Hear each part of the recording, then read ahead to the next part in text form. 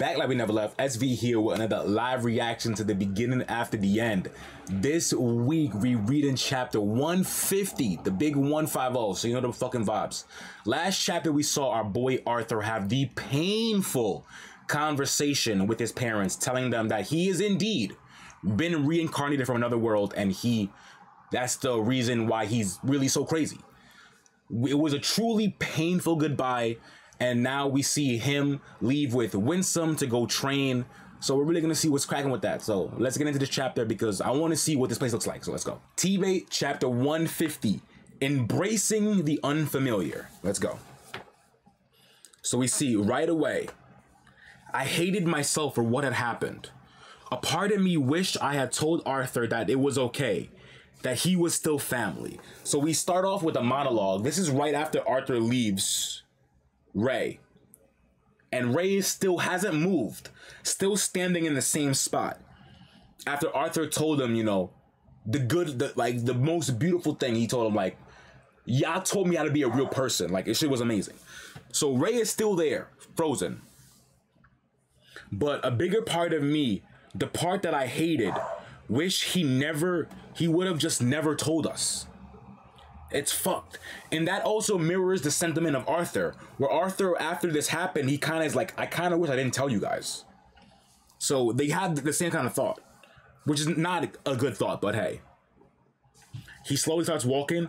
He stops right at Rinia's door. He leans on the wall, hand covering his face. I had known since early on in Arthur's life that he was different.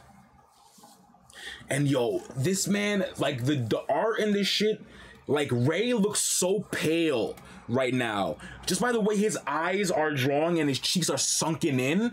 Like he looks sickly from what he's found out about Arthur, you know, which is crazy. I knew he was different. Maybe it was so hard for me to accept it because it was also against my pride.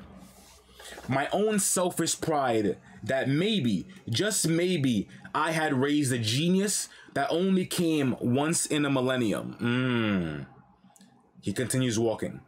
The signs were always there. His strange behavior from an early age. His unexplainable prowess as a swordsman.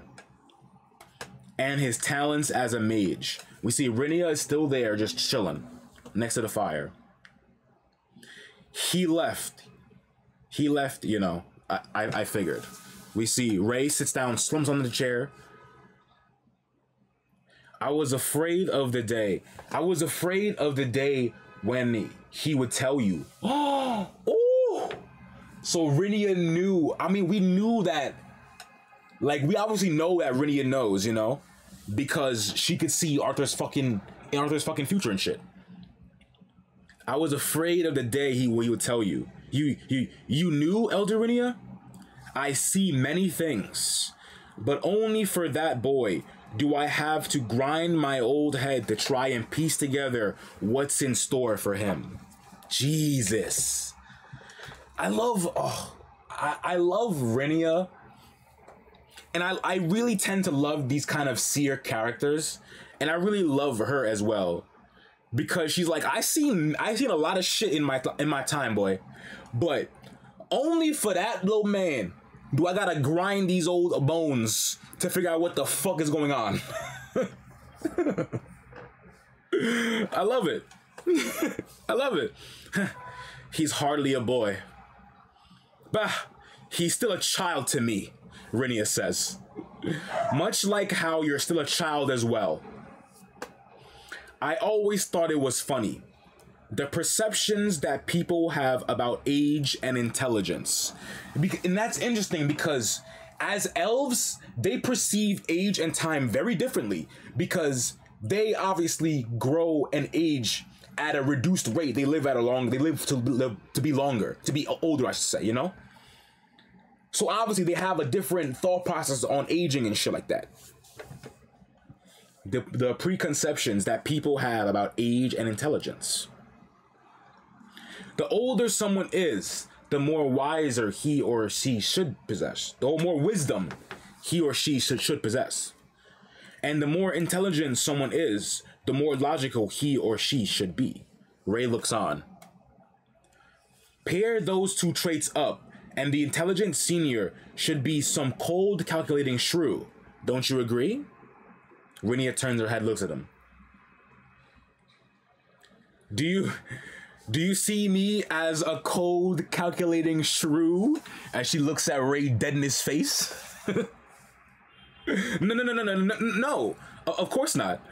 But I don't get what this has to do with Arthur. Weren't you wishing Arthur would have just kept his mouth shut? That you would feel better being ignorant of who the boy really is? I bet you were also wondering why the boy told you in the first place. The heart remains the brain's biggest foe. That's a bar. I bet you were also wondering why the boy told you in the first place. The heart remains the brain's biggest foe. That's a fucking bar, bro. Well, actually, for men, the brain's biggest foe is something else. I'm crying. Rhaenyra, you did not have to go there, bruv. She did not have to go there talking about, for men, the brain's biggest foe is somewhere else. You gotta drag us like that? Come on. Why you gotta drag us like that? That's crazy. As I was saying, emotion. The heart constantly clashes against things like validity, efficiency, utility, anything logical. That's what gets us hurt or even killed, yet we can't seem to help it. It makes us lesser than an individual, but greater as a group. I'm loving this conversation between Rhaenyra and Ray, because Ray low-key needed to talking to, bro. He needed someone to spit some knowledge to him about what's really the bigger picture in this shit, right? So, Arthur was running more on emotion than logic when he told us this? Ha! How could I know what he's thinking? Rhaenyra says, turns around. I do know this, though. I've known the boy since he was a mere toddler in this world, and he's come a long way since then. Perhaps this was the large step he had to take to fully break out of the cold shell he once found safety and comfort in. Okay.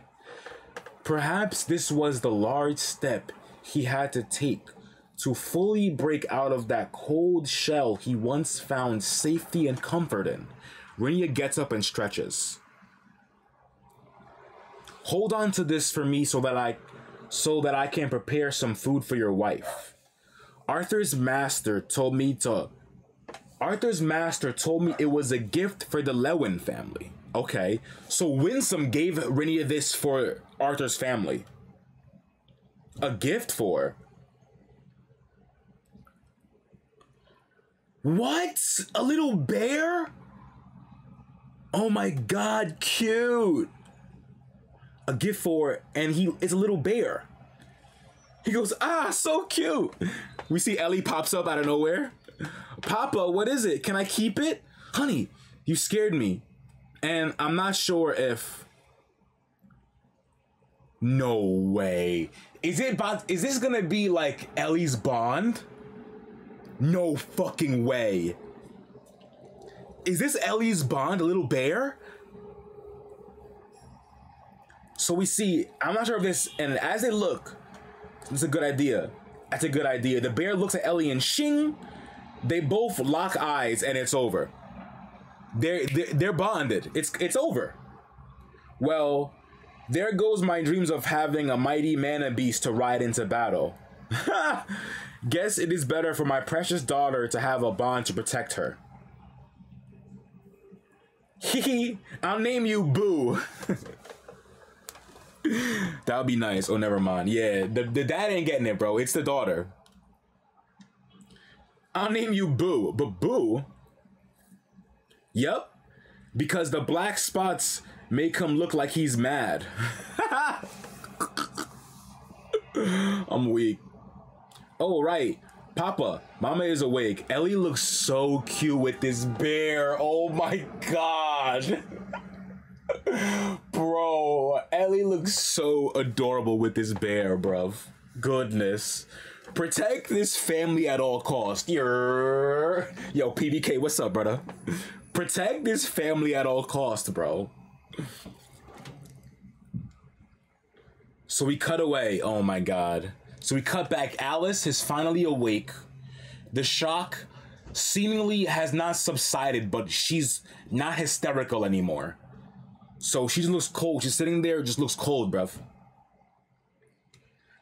How long have I been sleeping? A few hours, Ray says. Ooh, where's Arthur? Is he gone? Yeah. This man, Ray, takes Alice's head, puts it in his chest. I'm a horrible person, aren't I? No, you're not. Why would you think that?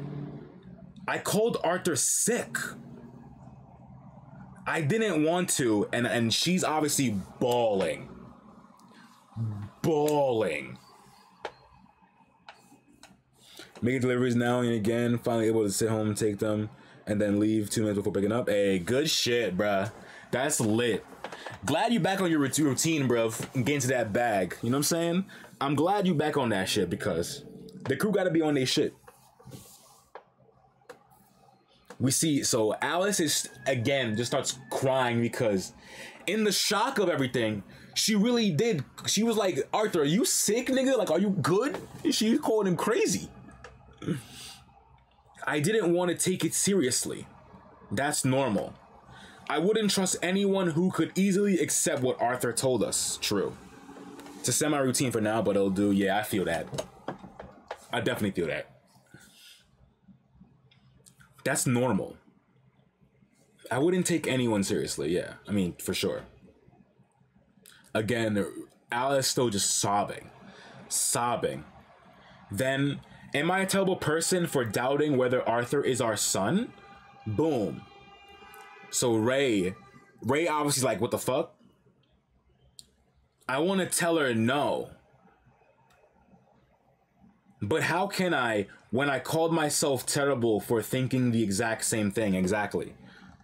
He can't. It's rough. And it's even rough for Alice because Alice is the mother. She went through pregnancy and everything with Arthur. She nursed Arthur as a kid, boy. You know what I'm saying? How can I when I called myself terrible for thinking the exact same thing? Alice was the one who went through the pain of pregnancy for 9 months before enduring the agony of labor. She nursed him, fed him, took care of him when he was sick, and taught him the ways of this world. Even everything she knew about the child turned out everything she knew about the child turned out to be a lie. This shit is crazy, bro. Oh my god. That's so painful, man. That's so painful. I'm definitely trying to buy this shit too. When it gets printed, PBK, I'm in there as well. You already know. Oh my goodness, man. That's so painful. I need to be the strong one. I need to be the one that my wife can rely on. So she says, I'm sorry. Ray's obviously thinking this in his head. And he goes, I'm sorry. I did nothing but feel sorry about. You did nothing to feel sorry about, honey. We just need time to sort out our feelings. Arthur knew this, which is why he told us before he had to leave. Exactly. How long would he be gone for? He said a few years. I see. And Alice, again, just sobbing. Ray trying to console her, bro. I wonder what our son would have been like if Arthur hadn't taken over. Oh my god. Don't say that, bro. Oh my God, don't say things like that. That hurts me like to a core level. That pains me down to my bones. Because we don't even know like what the fuck that means. Like, oh my God, like I don't understand. Like for her to say that is really devastating to me. I cannot believe she just said that. I truly cannot believe she just said that, bro. I wonder what our son would have been like if Arthur hadn't taken over. That's just assuming Arthur possessed the son when we don't even know what happened. Nah, I cannot believe she just said that, bro. That's painful. Ray, eyes open, nigga, like, what? He's like, Alice, please don't say that.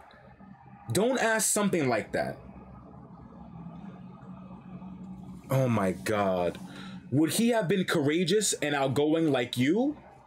Or maybe he would have been a bit more careful and shy like me. Honey, don't. Arthur is what? Our son? If you haven't noticed, Ray, not once have we referred... Oh. If you haven't noticed, Ray, not once have we referred to Arthur as our son since we started talking.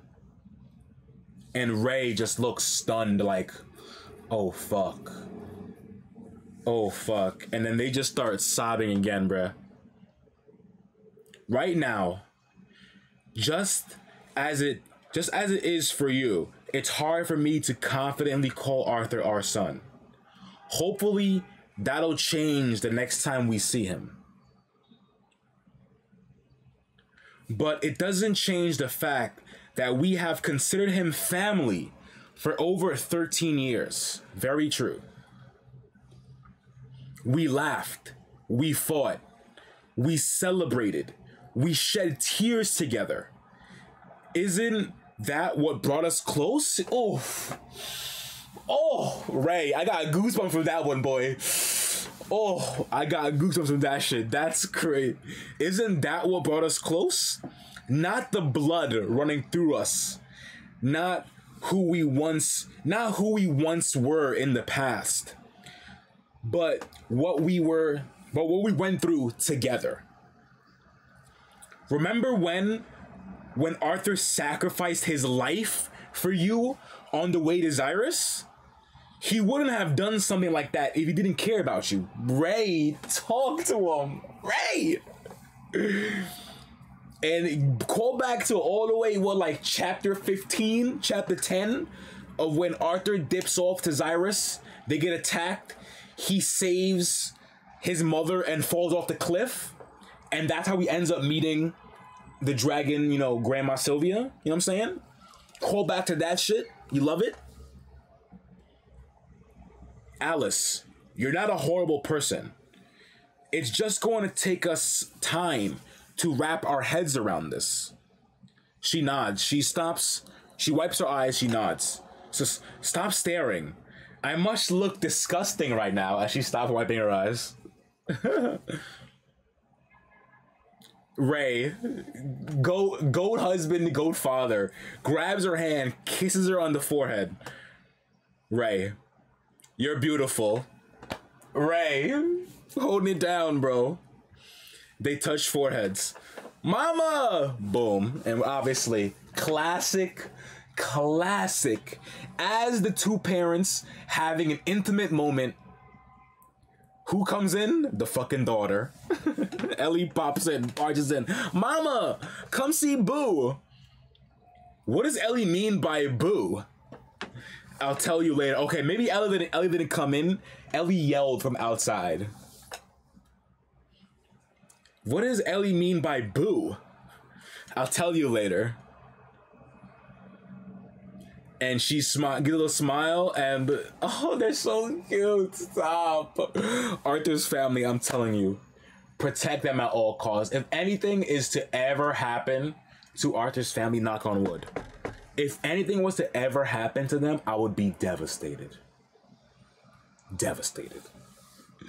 They're so cute, bro. You see them hugging, Title card. Oh, fuck. Okay. So we cut away. We see a blue sky with a ton of cherry blossoms. Are we gonna see, is this where Arthur's at? A blue sky, ton of cherry blossoms, bro. Yup. We see Winsome, Arthur, Sylvie pop out the portal. They look around. So this is the land of the deities. It's pretty. It's gorgeous, bro. Like every single mountain just covered in like beautiful pink flowers, bro. Cherry blossoms. Gorgeous. We see Winsome, Arthur walking through. Welcome to Epheatus. Or more specifically, the Indraft clan's castle. Goodness. Oh my gosh, bro. And we see the castle. It's like a giant castle and there's like a dragon on top of it. Huge dragon head, dragon wings on top of this castle, bro. It looks gorgeous. The land of the deities, or more specifically, the Indarth clan's castle. And that's the end, bro. And that's the end. Goodness, man. That shit is goddamn beautiful, bro. Goodness. This was amazing. This was amazing, bro. This was another painful chapter we needed to have. Like, coupled with the last one, we really needed to have this chapter. These conversations that the parents had to have with each other, they had to be said. Even though it's a tough convo, you know what I mean? A truly tough convo. But it had to be said. And this fucking homeworld of the deities, fucking beautiful, man. I can't wait to see inside the castle. I can't wait to see the other clan members of the Indarth, bro. The Indraft, excuse me. Crazy, bro. Ellie got a bond. This was fucking amazing. Solid. Beyond solid chapter, bro. You love to see it. So hopefully next chapter we get to see our boy Art start his training. We get to see inside this castle. But yeah, it's gonna be crazy. But if you made it to the end, yeah, it was necessary, bruv. It really was. Like that boy Tino in the said chat, it was necessary. Like we had to have, even though the conversation truly pained me, some of the stuff Alice said truly hurts me down to my core. But the things had to be said. So hopefully next time they see Arthur, there's no bad blood and then they can go back to being a family. And also the things Ray said about the things that brought them close weren't their blood relation, but like the things they went through as a unit, you know? Arthur being fucking gone from the family, all this other shit, Arthur being fucking injured all the time, all this other shit, you know? So yeah, really necessary chapter. I can't wait for the next one. If you made it to the end, I appreciate you so much. It was crazy. I'll be back next week for another chapter of this young T-Bait. I'm gonna see y'all soon. Stay safe out in these streets, and I'm gonna see y'all later.